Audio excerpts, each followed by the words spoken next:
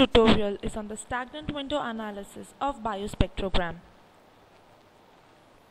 Click on the window icon, select the file for which you wish to perform the windowing analysis,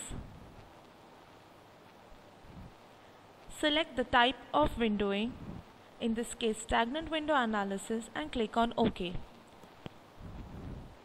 Enter the minimum start index, the maximum index, and click on Yes to generate a power spectrum.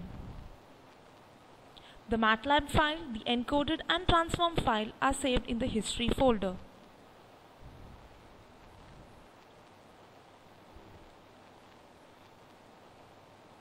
Go to the history folder. Under the MATLAB subfolder, select the MATLAB file generated by the window analysis. This would open the MATLAB script. Run the script to view the power spectrum.